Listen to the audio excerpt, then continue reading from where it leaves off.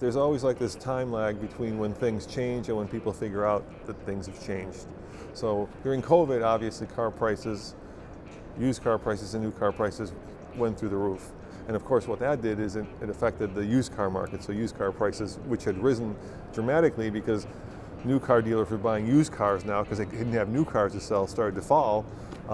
And it took a while for people to realize that that was a dynamic that was happening. So you'd go on Craigslist and you'd see people asking for absurd prices that were fair like a year ago, which are completely absurd today. And maybe that's what's happening in the classic car world, where the market has, the sellers haven't caught up to where the market is.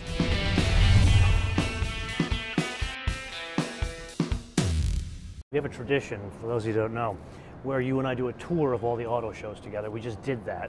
And this one was a bit of a twist in that we talked about where the industry is going by car manufacturer here at the Chicago Auto Show. But today, I actually wanted to start our conversation on classic cars. Close to my heart. Let's talk classic cars. Yeah, well, you and I both have, I think we have a disease with classic cars. Yeah, oh yeah, I've blown a lot of money. I've blown a lot of money. I have that 87 911 we have. Oh yes. I've had it for 3 years. It's been in my possession for like 2 months. It is a special car, and you and I, we've actually been threatening to do a video on that car together, where basically the entire video is just me telling you about the mistake you made. Well, because you keep on paying for more mistakes, fixing the mistakes. Yeah, I mean, what's the use of a car you can't drive, can't look at? It's just sitting at the shop for 2.5 years, dude. Well, this is why we have to have this discussion, because I was in Barrett-Jackson. Oh, nice. Last week. I was supposed to go to RM as well, but through a series of ridiculous events with United Airlines, I'm calling them out because I had four mechanical problems in a row. You know what's the worst? Yeah. When you get on the plane and then you don't back out of the gate, you're just sitting there first of all, you don't notice it, right? And yeah. Then they close the doors, and you're like, okay, we're good to go. And then 10 minutes passes, and you're like, uh-oh, something's going on.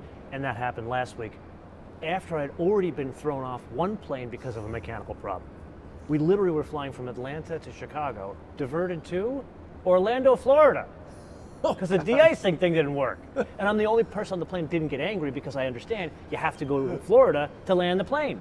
I'm not sure if it's worse if they tell you the reason or don't tell you the reason. So I was going to Chicago from Atlanta, ended up in Florida, got put on another flight. 6 hours later, same problem. There was something about they didn't have a thing, and they were on the tarmac, and oh my God, we're going to get it fixed. Took them 2 hours. I again got diverted, but that time I stranded in Denver that night. Yeah, I know, it's the worst. Anyway, so it's because of all these flight issues, I missed RM. And that, I thought, was a pivotal sale for a couple of reasons. Number one, there was great stuff, but there was a lot of cars that no-sailed. One in particular, Porsche 959. Okay. That car, they've been selling for $2 million plus for the past year, 2 years, something like that.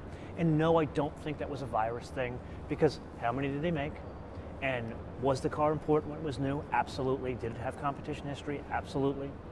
That car, I would argue, is one of the things that reinvented Porsche. That no sale for $1.5 million. Yeah, it's always hard to discern when a car pops, right? When it goes from being kind of under the radar and all of a sudden it goes up. Whether it's a trend or whether there are two buyers in the room who want it so badly that that car is the outlier in terms of its value. And I think it's also dangerous sometimes to make too many assumptions when a car doesn't sell, right? Maybe this time the right guys or gals weren't in the room. So I don't know how far you can extrapolate that. You're probably better at that than I am. So in that case, I would argue it's in a class of what's called a blue chip classic. 300 SLs, Ferrari, LaFerraris, that kind of stuff, where there is a market for that car anywhere in the world. You couldn't say the same about certain muscle cars. You're not going to take a Chevelle SS 396. It's not going to sell well in Europe. That's why the value is only here. Where you would take, I'll make it up, a mid-year Corvette. Those now have an international value and have become these blue chip investments. The 959, it's one of those things where it's so rare that the market didn't really pop it just grew over time. Not that long, believe it or not, you're talking like 20 years ago, 25 years ago, they were 200 grand. Yeah. Well, because they're so complicated, they're hard to maintain, they're hard to It's insure. funny. I didn't know how bad that was. I recently went to the Porsche Classic Center and got the whole tour of the place. You know, you hear these stories about people buying, I'll make it up, a Carrera GT for 400,000 new, right? Yeah. And then they sold it for $1.1 million, right? Yeah. But they don't tell you that the cam job on that thing's $160,000. Yeah. So you really make that much money. 959 is the same complex car. But I feel like that is like the canary in the coal mine of all the stuff. We could get into the larger economic issues facing the world, but we're getting into the stagnation, and now it's in the classic car market. And speaking of SLs, I think there was an SL that went for way more than standard market. I want to say it went like at Barrett-Jackson. At Barrett-Jackson, it was crazy. Crazy, so yeah. You had a no outlier. sale. Yeah. It was an outlier because I would say you had two very drunk bidders. Yes. That's the reason why the bidding bar is there, and it's free, Yes. much like in Vegas. Yes, of course. You do the math on that one. So another like contrast, RM had a Gullwing. It no sale, and those cars were selling for $2 million. Exactly. I'll tell you, a Gullwing probably not worth $2 million. No. Is it worth 1.5? Absolutely. Now the problem why they're not worth $2 million, they made 1,400 of them. Can I tell you a story? You want to hear a story? Tell me a story. Yeah, I'll tell you a story.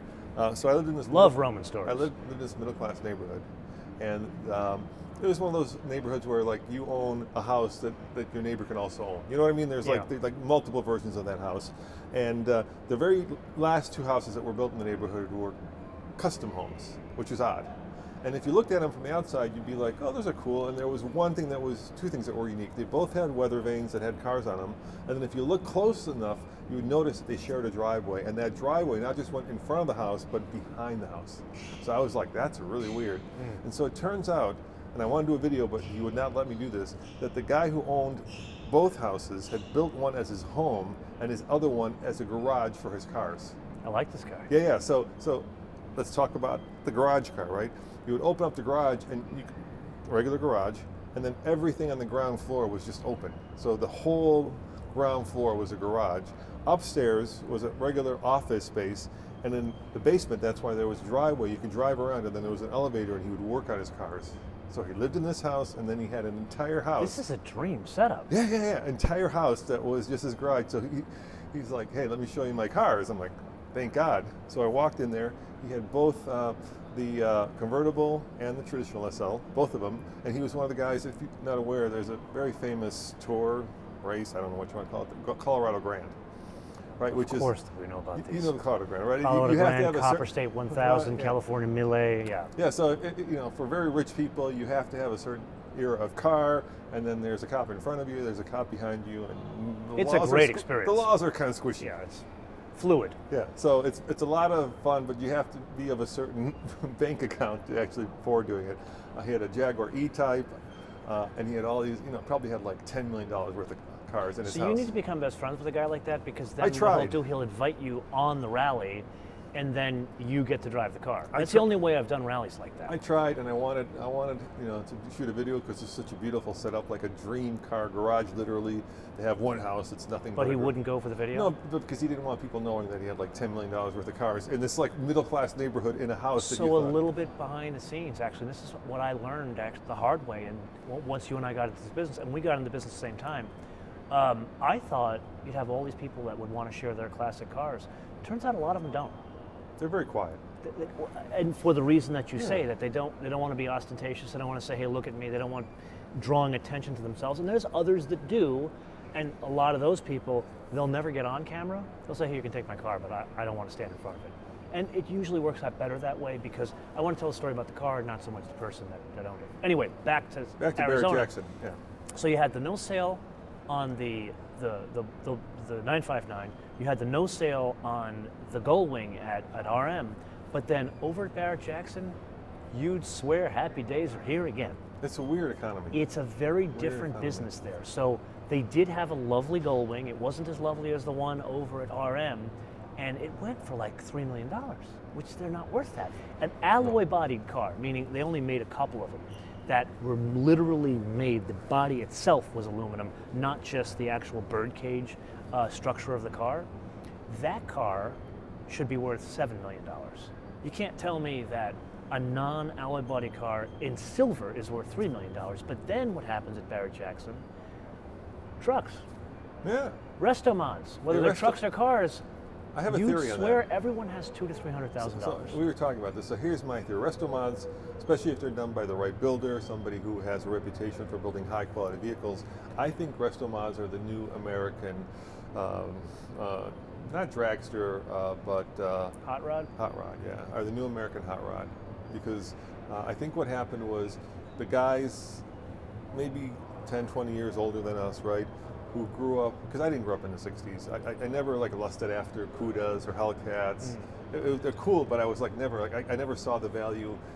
I'll tell you why. So when I went to college in University of Colorado, and now we're talking about the mid 80s, right?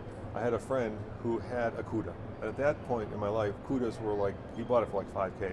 Right, and he had the classic setup where he had the big mags in the back, and he put air, and so he could jack up the thing. And if you remember the 80s, there were these horrible cars that were like emissions choke, and we would drive up I-70, which was now the Gauntlet for us, and we would just fly up that hill, and he had glass packs, and it would just reverberate. It was such a cool car, but it was worthless, right? Because it was like 10 years old, and it was just an old car. And then, of course, all of a sudden, all those cars went through the roof when the guys a little bit older than us got money, and all of a sudden, they early 2000s to about 2007. Yeah, these are worth 50, then 100, then 150, matching numbers cars, 200, especially if it's some special version of it. And I never really got that because in my mind they were always kind of like bargain cars.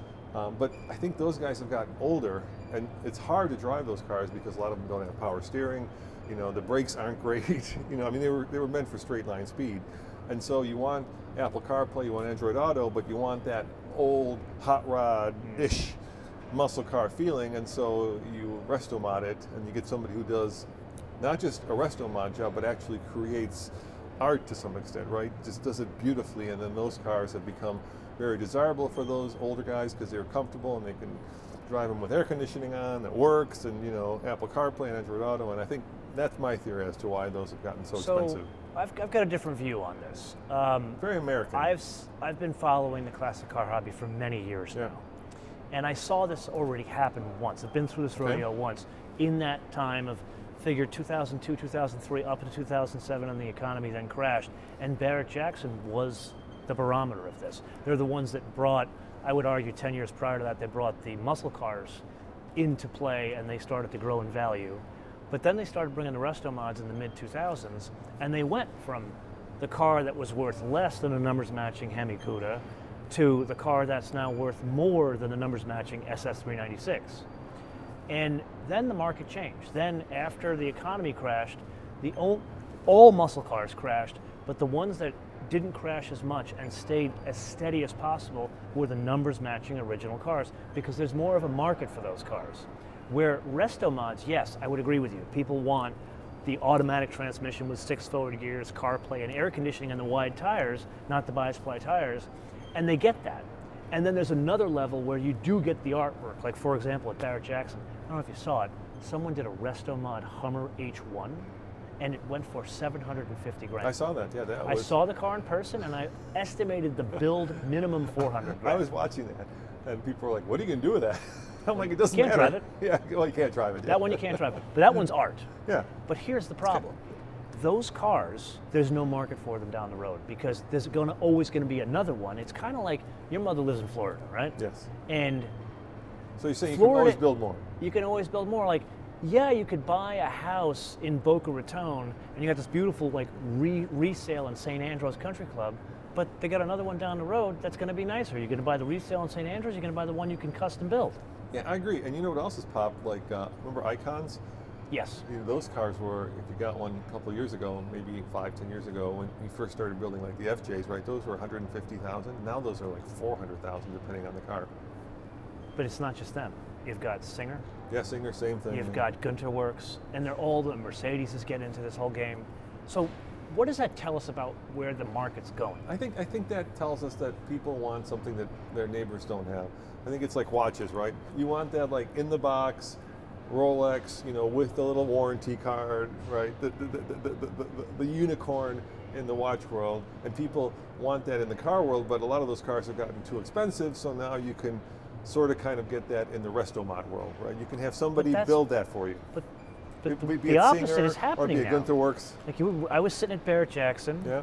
hanging out with my buddies, all classic car people, and we're watching the cars go by, and I'll make it up, a numbers matching, and pickup trucks were the thing this year. That's the thing that hit this year. So numbers matching, like late 60s Chevy pickup truck, maybe 80 to 100 grand. The resto mod version of that, 300 grand. Yeah. And I'm willing to bet you. Are you doing a 60s pickup truck? I'm sure it's garbage, but I'm willing to bet you. We had an F100. In 10 years, the car that's going to be worth more is a numbers matching car. Yeah, I mean, it's like furniture, right? It's only original ones. Absolutely. And then if you repaint it, it becomes less valuable. And if you resto mod it, I think you're building it for yourself, right? And I think this is a very concept that I think a lot of people sometimes miss when they buy a car and they make it their own. It's beautiful in their own eyes, but it's much harder to sell because now you've made it your own. So then why kind of wouldn't like you and your Oh my God, yeah. I waited 3 years. You made that your own with your GT3. But it came out beautiful. It did. It's a beautiful car. I mean, it is a very special build. Yes. And I'm not the one I love just the saying color. it. I love the color. And the wheels are just absolutely You got to gorgeous. come and drive it. I got to see it. You're going to love I this got to see it thing. in the light, yeah. I got some special changes. Is that your forever car? Or are you're gonna get like at some point you're like time for it? I mean, let's say if they tempt me with another allocation, I want to do the Euro delivery. That's the only thing I didn't get. Yeah. And if I can get another allocation, I'll do that. Wouldn't that be like magnificent to configure a car and then pick it up and drive it on the Autobahn? Oh, I had these visions of Andy was going to sign my car, drive it out of Flock. That was my vision. Yeah. But they took it away from me. No, COVID took it away. That's the only thing that makes it not my forever car. Other than that, it is. Yeah. It's been my dream car for many years. I don't know. I'd be terrified. Like, if you have a car like that nice, and you're in California, you kind of know where to drive it and where you can park it and where you can't park it. Right, so you get that dream car, you pull it out of the factory, and then you're on the Autobahn and you pull over at some rest stop in Germany. And you're like, can I go to the bathroom here, or do I need to stay with the car? Well, that's a good point. Like, so Roman and I have an unusual situation where we really don't daily our own cars. Yeah. We daily the cars we're shooting, and I just had the Spectre. There's one right down there. Yeah. $525,000. Best. Could not care less where I parked it. No problem. But when I drive my car, man, I am a nervous Nelly. Exactly. I'm the guy over way in that corner over there. You know where to take it in Malibu, you know where you can park it, and you know where not to take it in LA. I'm more worried about the wheels and tires than anything else. Exactly. And it's the one thing I normally never buy the warranty. Yeah, I never but do this the time you extended. got it on the wheels and tires. I bought the wheels, tires, glass, and key. Porsche sells that one package, Yeah, and I've already used the tire one. Yeah, so as you know, the GT3 has this very thin glass. Oh, right? yes. To make it lighter, to make it more Yeah. track worthy, and in Colorado that would be shattered like that because we use rocks, right? Well, you got sand on the road there as well. Yeah, because they don't do salt; they do sand. Well, they do mag chloride now, so unfortunately they do. Oh God, I could never drive by there. Why Colorado? Great roads Why? up there, though. They are. In the summer, wonderful. Anyway, let's go back to Barrett-Jackson. my point. Yeah. So what are you saying? So, I get it. You want to have a car that no one else has. You want the watch that no one else has. And that's if you have $200-300 grand, sure, it's a different discussion we could have about where they're getting their money. We'll get to that later. However, why wouldn't you just go? Why wouldn't you just go and have one built and you do everything instead of spending $200-300 grand at an auction like that? Yeah. So I'm with you on that one. It's the finding it. It's the finding the unicorn, and you have to spend time and effort, and you have to, if there's a guy, negotiate him down, and what I mean. That is really exciting, and that is fun. When you're at some auction, it just goes across, and you have a wad full of cash. You're like, okay, I'll take that one. Boring as hell. I'm sorry, it's just boring. It's not fun. And also classic cars, they're going to outlive me and you, right? So I figure, well, we are caretakers. Yeah, we're stewards, caretakers of the vehicle, and so. What I like to do and what I enjoy doing is I buy one and then I fix it up. And for me, being original is more important, so I won't resto mod it. I'll actually I don't like, people don't like when I use the M word, so I'll unmodify it. I'm talking about a different M word. And then I'll bring it back to original, and then that makes me very happy. And then what really makes me happy is finding a new home for it. A boat, you're happy to get the hell out of it, right? To get rid of it because it's this huge hole in your wallet. But with the car, finding it a good home and seeing the new owner and seeing the joy in that person's face when they take ownership of it. So that's what I mean. To me, it's not about collecting these things. It's not about a commodity that you buy and then you hold on to and you try to figure out how much it's going to gain and how much money. And it doesn't give me any joy to say I bought a car and then I flipped it for $100,000 more. Because first of all, if you got that much money, really, do you need more? And these guys that are buying, like let's talk. How many yachts can you water ski behind? Yeah, how many homes can you own? We don't have that kind of money, but to me, at some point, if the thing's He's never seen the movie. If the thing's too valuable, it owns you. You don't own it. Well, okay, now you're getting into my Dave Ramsey philosophy of life. Does your home own you, or do you own the home? I totally get that part of it. Where I would argue there's two avenues here. Yeah. Well, three. There's the avenue of what you just said, where it's the thrill of the hunt, and you're the barn find hunter like Tom Cotter. You're that guy, and I totally understand that. You don't have to go, like crawl through barns. You could go on Craigslist. You can go on Facebook Marketplace. It's not the kind of cars you're talking about. There's never going to be, some kind of like. I think everyone knows what a GT3 Touring is worth. It's not going to be. Everyone knows what a 959 is worth. But I don't live in that world. Well, then we get to the second world, and the second world is. And this, I think, only has happened in the past 20 years, since 9/11, since the economy falling off a cliff in 2008, and then since the virus. You get these people, and I think this somewhat justifies the people at like an auction where they say, I'll take that one. They're 70. And they're like, you know what? I just gave up 3 years of my life to lockdowns. I want to drive that car with my wife. I can't take it with me. I don't know if that's the answer. I want to give it to my That's the only thing bratty kids. Well, the kids don't even want it. You saw Peter Mullen, amazing car collection in California. Done. The kids don't want it. The guy died, and within a month they decided they're going to close the museum and sell the cars. So I've got a couple of questions I'm always pondering. How many times do you think we've seen the same car go over the block? Well, I've seen them a lot now. Yeah. And how many times, like in the ebb and flow of time, right? How many times do people work really hard and put together a great collection only to have it be scattered in the wind, only to have somebody else put it back together? Well, I'll tell you a story that's a commentary on me being an old man at this point. I moved to California on October 3rd of 2006. In the first 2 weeks I was there, David Gooding Auctions, amazing. He does the Pebble Beach auction, great guy. He puts together a sale of Otis Chandler's car collection. Okay? Sells all these. Otis, he was famous for having great collection, then sold it all, and he's the one that actually moved the needle in the muscle car collection. He built a huge muscle car collection, sold them all when the market went up, and then he started getting some of his pre-war stuff back and doing a mix. He had this museum in Oxnard, California. He dies. He was the publisher of LA Times. He dies. Family's like, we're done. We're selling everything, and that's it. Well, who buys the building? Peter Mullen. He amasses a collection of all these Bugattis and French cars and builds this amazing collection, redoes the building. It has like a LEED certified roof, the whole thing, and then rehabs the Peterson Automotive Museum. He dies, and now in a month they sell the collection. So in now 18 years, I've seen two collections taken out of the same building. I think Peterson probably did it right, He endowed the cars. Yeah. He did it right. And he brought in a board of complete ridiculous gearheads. Like Bruce Meyer, a good friend of mine, he's the guy probably single-handedly grew the hot rod hobby, made it into something big, and he's the one that has been the steward of the Peterson along with Peter Mullen, where now Peter Mullen's important cars, he didn't leave them to the family. He ended up donating them to the Peterson as well as the money to keep them going in perpetuity. Yeah, it's kind of like buying land, and then I think Rockefeller did that with what's turned into. Oh, the park up in New York. Yeah. Yes. Yeah. So basically, you give it to in perpetuity, and that's kind of a good way because then your name's associated with it. You live on, as opposed to like your kids take the collection and go. Because at the end of the day, we are just stewards of these things. My nephew already is looking at me like, buddy, take care of my watch. That's mine.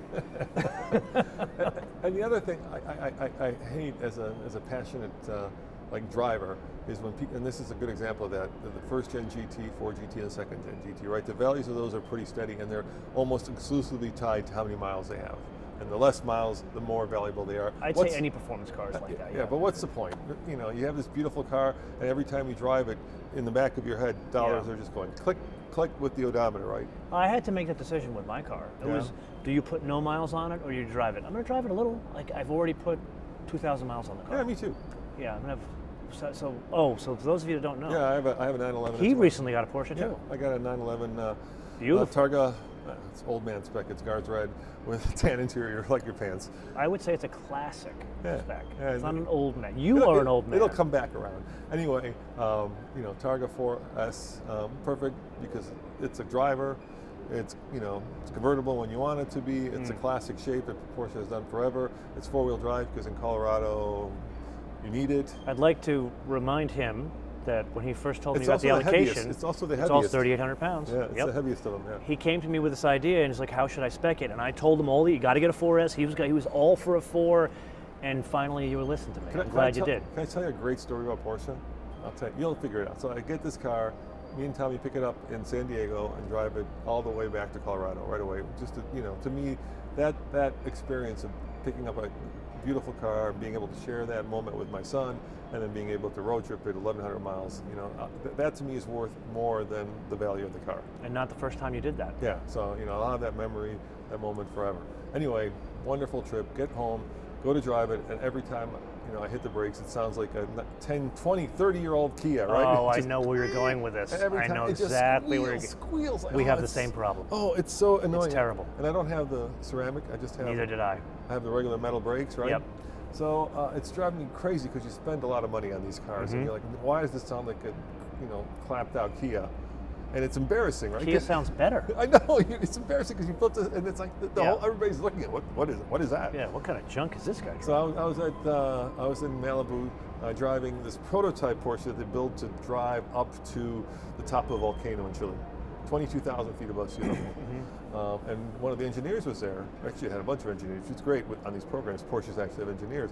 And I was like telling him about this issue I have, and he said, "Well, I'm not the brake guy. I'm the chassis guy. I think maybe he's a suspension guy, but I'll ask the brake guy." And when people say that, you're like, sure. Yeah. You know what I mean? So I gave him my card, but it was just being nice. Yeah. He emailed me like yesterday.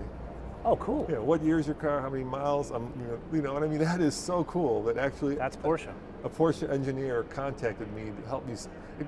This is not a dealership experience. This is one of the guys who actually developed the car is trying to solve my problem. So Porsche, thank you. And I didn't use Porsche to get the car. Just bought it like any other. Neither did I. I got the car from an allocation from the dealership contact. I know. You got an allocation. I mean, I didn't. You got an allocation. You had to get an allocation to get your car. Yeah, it took like 2 years, but. But that was the reality of the Porsche market. Yeah, exactly. So I had to wait for one to. I will say, if I had it to do all over again, I would do the carbon ceramics. A, because of the sound, and B. But I hear those squeal too. Not as much, and B. The ST squealed. That had the it's carbon really ceramic. bad. Yeah. But the press one. It's killing me. It's breaking my back to clean the wheels on this thing because it's not the outside of the wheel you clean. You got to get in there and clean basically the deep dish of the wheel. Yeah. And this is two old men just complaining about stupid First things. world problems. So what's our strategy moving forward? What have we learned from the market from $200,000 to $300,000 pickup trucks that are resto mods, comparing them against $80,000 pickup trucks that are matching numbers? And the same could be said, like even in the Grand National world. They used to be 30 grand, now they're 60. But there's some anomalies I saw. I don't know. This is the weirdest economy. I've been waiting for it to crash, You and me both. Forever, and it hasn't. It just keeps every... Stagnation. Yeah, the fact that there are these no sales on some of these cars that should have sold, does that herald something? Maybe I'll take a stab at it. There's always like this, and I'm not going to talk about the expensive cars because that's your world, but not my world, but there's always like this time lag between when things change and when people figure out that things have changed. So during COVID, obviously car prices, used car prices and new car prices went through the roof.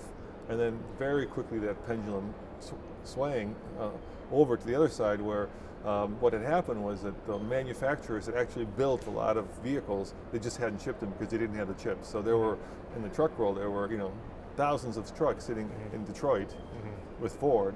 And then all of a sudden they got the chips and then they shipped all these things. So when people thought that we were going to have like empty lots, all of a sudden the lots were full. And of course what that did is it affected the used car market. So used car prices, which had risen dramatically because new car dealers were buying used cars now because they didn't have new cars to sell, started to fall. And it took a while for people to realize that that was the dynamic that was happening. So you go on Craigslist and you'd see people asking for absurd prices that were fair like a year ago, which are completely absurd today. And maybe that's what's happening in the classic car world, where the market has the sellers haven't caught up to where the market is. That's my best guess. I'll take a guess here as well. Okay. I don't think you're entirely wrong. I think the no sales of like the 959, the no sales of the Gullwing, and then there's others I didn't bring up. Like there were some cars that, like, I'll call them $100,000 classic cars, that they didn't no sale, but they went for 20 to 30% below what they're really worth. At least what the books have said they're worth. I think those are the canary in the coal mine, because that's the smart money. That's the guy, let's be honest, that's the guy that is like your buddy with the house, the 2 houses. Yeah. He's got money in the bank, he writes a check for those cars, and that's it. He's seeing where the market is going. Granted, he's just buying what he loves, but he sees where the market is going. If I were to take a stab in the dark, the guy spending $200,000 to $300,000 on a resto mod at Barrett-Jackson, I think he's pulling it out of a line of credit. Yeah, I think that's that's why fair. I think there's a disparity Fair. between the two, and this is where I agree with you. The market, you're seeing that distance. It's kind of like the inverted rate curves. Yeah. You know, the rate yields. There's a delay of, well, how much are you paying? How much is that fixed income investment paying you now as opposed to 5 years? If it's paying you more here now, it's telling you the market's going to fall apart. And I think that's the difference here. So it's the inverted yield curve. Let me ask you this. You know, in the recent 10 years, you know, Bring a Trailer has completely kind of blown up. Absolutely. Do you think that that's where the future is, or can in-person auctions like Mica and RM and Barrett-Jackson, you know, actually survive that? Because Bring a Trailer is selling some pretty darn. I think they sold an F40 recently, if I remember right. They have edged their way up to very impressive blue chip classics like I'm talking about. I would say the should market. Barrett-Jackson be worried? I guess. I don't think Barrett-Jackson in particular should be worried, because Barrett-Jackson is not a car auction. They are an entertainment company. They are incredibly good at creating. Yeah, they were just bought by an entertainment company, actually. Well, they've only been Endeavor, half by Endeavor for a year, years now. They are great at an activation. You know, love him or hate him, Craig Jackson, he has turned that company around. Not around, but he's turned it into something that is an event that people come to no matter where it goes. They just announced a second Scottsdale auction on the calendar. That's how much of an event it is. So you're going there to see the cars. Entertainment, right? Exactly. That's why Motor Trend is Mica. It's entertainment. Mica is different. Mica is a different scenario. I think they're the ones that have more to risk or more to lose. From like as Bring a Trailer, and P-Car and all that kind of stuff grow. Because think about it. Let's say you want to sell your Targa 4. Yeah. Are you going to wait until Scottsdale and then ship it to Scottsdale and then maybe take a risk? Or are you going to just put it on there at any time you want and you're in the comfort of your own home? Yeah, no, I completely understand. I also think that Bring a Trailer carries like a 25% premium no matter what car it is. Absolutely. I think you get probably the highest amount of money. And then the other thing that I'd love to know, if you're watching Bring a Trailer, those guys are definitely going to know which way the market is going. And if they see a crash, do you think they'll be out there like advertising? Because, I mean, they'll be the first, right? They're going to be the canary in the coal mine because they're going to see what's happening with those car prices. I'm already seeing some cars go down. Yeah. I mean, I'm sure you have the same problem. If you look at my search history, it's like Siberian Huskies, LA real estate, and Bring a Trailer. Yeah. And like I think we've discussed this. I want a 79 Cadillac Eldorado. I want the factory sunroof, but no vinyl roof. Very hard car to come by, and missed it on Bring a Trailer. That would be a car super nice, would be worth 20 grand. One sold for $9,900. Those are starting to go up. Those classic like 70s Cadillacs. Well, that's Lincolns. Actually an 80s car. It was 70s, the last 80s, Bill Mitchell design at General Motors. I'm going to have one at some point. For a long time, those were like $5,000 to $10,000 cars. So I think if you're talking about Bring a Trailer, I think the move is if someone's trying to make some money and basically get a deal, you buy on Facebook Marketplace, Craigslist, and then you tart it up, and then you put it up. The problem with all those cars is they're just so freaking big. They're the exact opposite of motorcycles, right? You need a lot of space to have a. Well, it's always I had to sell one car to get another one. Yeah, I totally. I mean, like that takes up 2 car spaces. Yeah. So. Okay, so again, let's wrap this up. Where are we thinking the market's going to go over the next year? So, like I said, I've been thinking this economy is going to crash, but there's a lot of political.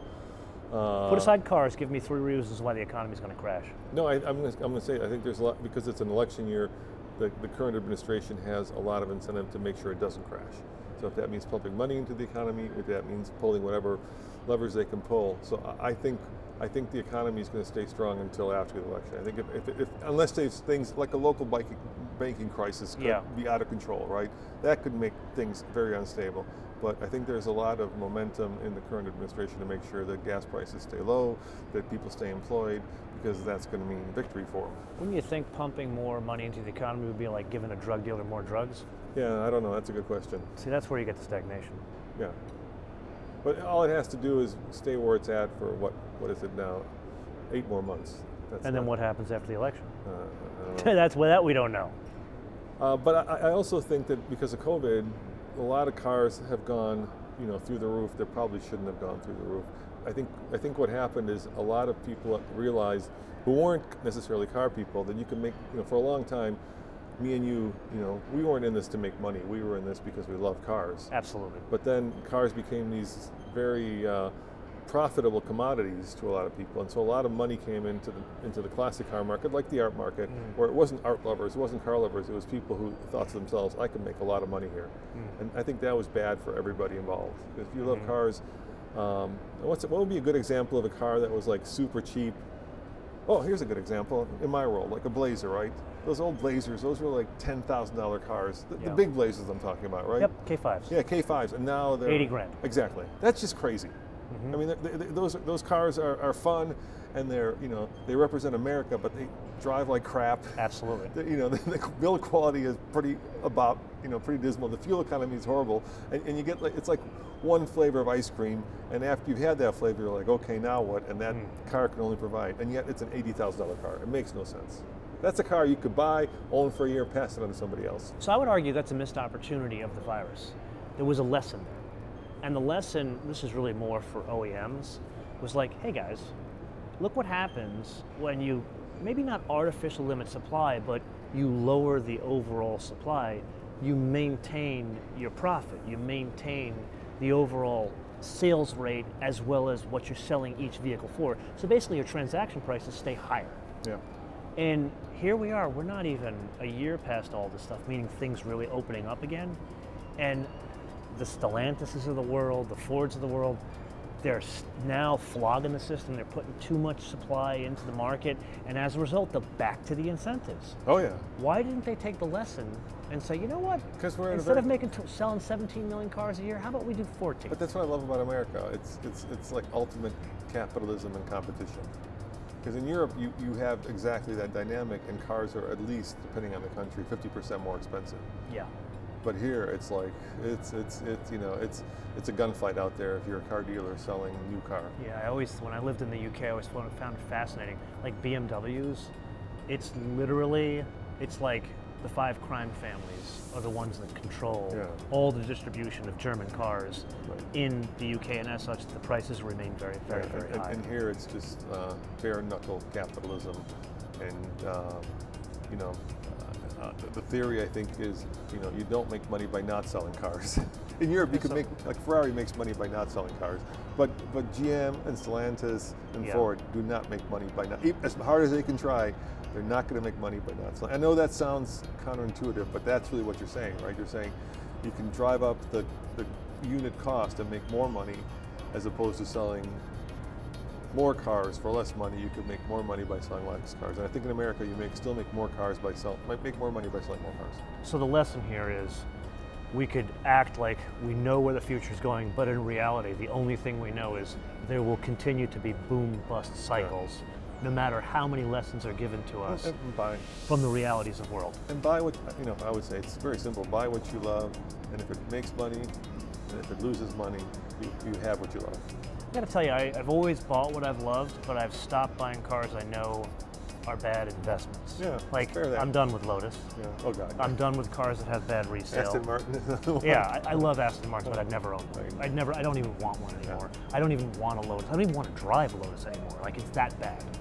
Yeah. So that's our lesson. It's always going to be boom bust cycle. Yeah. Well, thank you, dude. Let's continue to do this. Yeah. Matter of fact, you know what we should do? This is the point of the episode. We're turning it around to the audience, and we should ask, where do they see the market going? Love to. I'll read the comments. Okay, so you heard the man. He's going to not only read your comments, but respond to some of your comments. Let us know in the comments below or via our social media. MotoMan TV, all word. MotoMan TV, all word. Facebook, Twitter, Instagram. And with that, if you found value in this episode, Roman and I just wrapped a complete tour of the 2024 Chicago Auto Show, where it wasn't just looking at the cars, we talked about the new car industry. You can see that episode here. Until we see you in the next episode, bis später. How do you know I won't use AI to answer? Maybe it'll just be TFL. Because you're too old, you don't know what AI is. Yeah, it's true that. See you guys next time. Thank you.